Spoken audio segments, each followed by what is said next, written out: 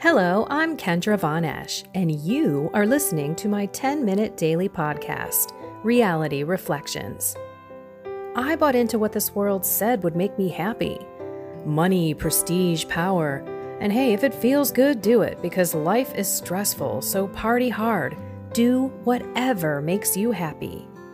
But that didn't quite work out, because I felt even more insecure, full of fear, shame, and anxiety, and never, ever good enough.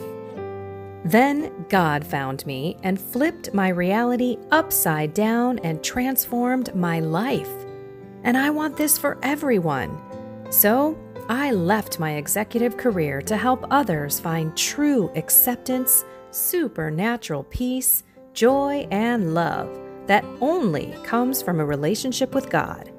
Here is my reality reflection for today. You know, it's kind of difficult to suffer and be joyful at the same time, especially when you're looking at things like illness of someone in your family, or maybe two people are in your family and they're ill. And when I'm talking ill for one person, this person is a little bit older, and yeah, it is scary. Because it could be life or death. And then I have to battle the frustration and the anger with the medical establishment that we have been dealing with for the past 6-7 days. And that gets frustrating. And then every other hour, I feel this desire to cry. And that's okay too. Just because I don't want my peace rocked, I do need to process the emotions. It's sad to think maybe I'm going to lose this person. I'm sitting here thinking, how and when do I bring the priest in for last rites and the apostolic pardon? This is how it's coming to this point. And to deal with the frustration and sometimes anger when a doctor says, yes, this is very serious, but we can't get this person in until a week from today for this intravenous medicine. It's crazy. So I just want to let you know, I'm in the midst of suffering, and I am doing my best to keep myself joyful and hopeful because I am seeing God at work. There are some things that are happening that I can't share just right now, but I have hope in a way that I didn't before.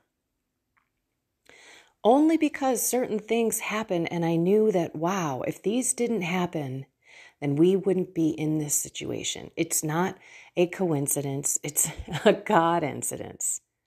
So I'm thanking Him and I'm praising Him, and I'm trying to make the best out of every moment so that I can spend time with my family, with this person, so I can make sure that I shower my love on this person, let this person know how much they mean to me.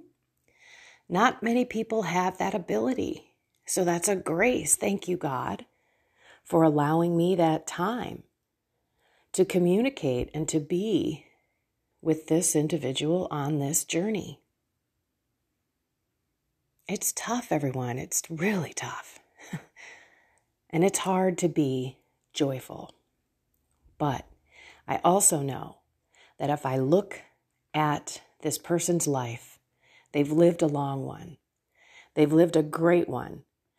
They've had their battles, but with the priest coming to visit this person, I am hopeful for this person to go straight to heaven because of the last rites and the apostolic pardon, but at the very least, have this moment of confession while this person is still lucid and can still speak,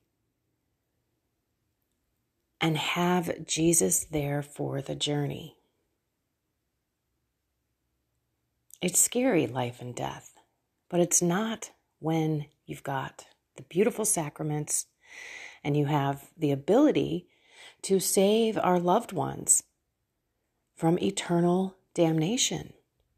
So there is some really exciting, beautiful things that I want to make sure that I'm not too late for. I asked the doctor before I went to my talk this past weekend, is my you-know-who going to die? And he said, no, not this weekend. And I was like, well, that's an interesting way to say it. But I heard God say, go to your event. Bring me to those people.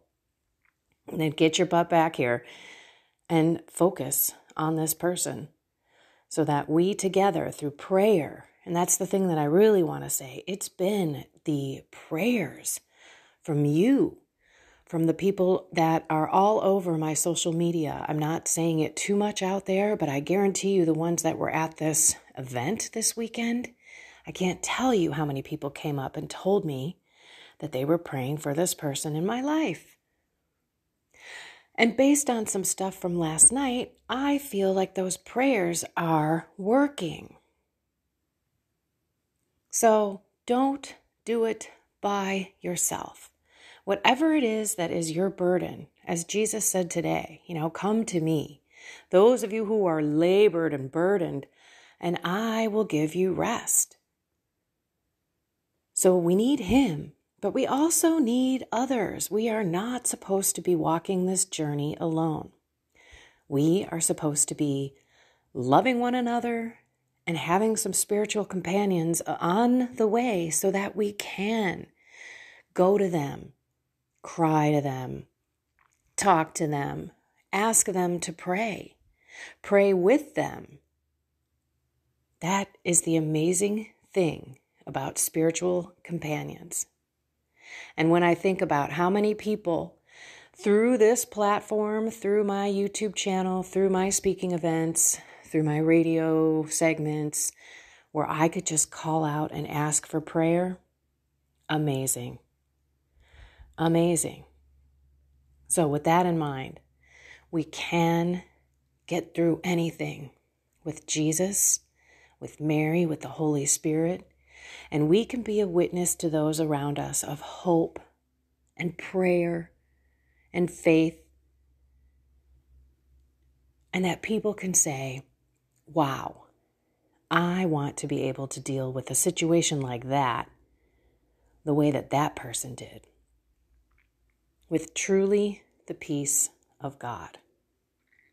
So let's pray. In the name of the Father, and of the Son, and of the Holy Spirit, amen. Come, Holy Spirit, into our hearts, into our minds, into our souls, into our bodies.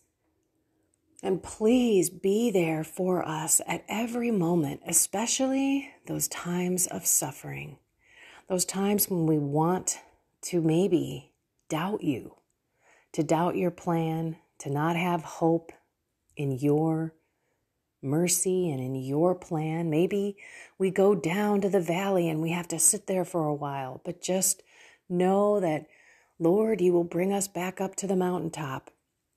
And you allow all these things to happen to sanctify us and to sanctify others. So we just ask you again for your peace in our hearts so that we can love those around us, that we can love you, we can give credit to you, and we can glorify you, and we can love ourselves as we go through this pain and align it to you, Jesus, on the cross, so we can make it meritorious. Praying for all of those sinners, praying for those who are indifferent to Mary, and again, praying for anyone and everyone. Maybe it's even the repose of the souls of those in purgatory. Lord, thank you for the gift of prayer.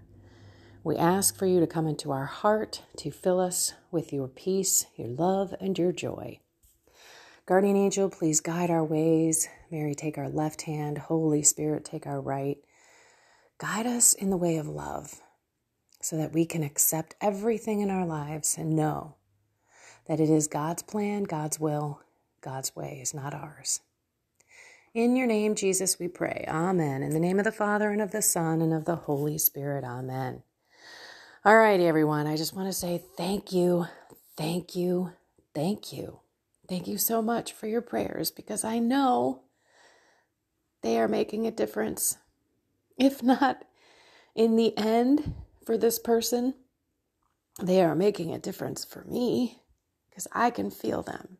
And I just want you to know that I love you for taking a moment and just offering up the special intention for now these two people in my life. And I am praying for you and all of your intentions and your needs, that God surrounds you today, that you can be love and peace and joy no matter what is going on in your life. All right, everyone, I love you all so, so much. Find something more with God, soul, mind, and body, and have a blessed and inspired day.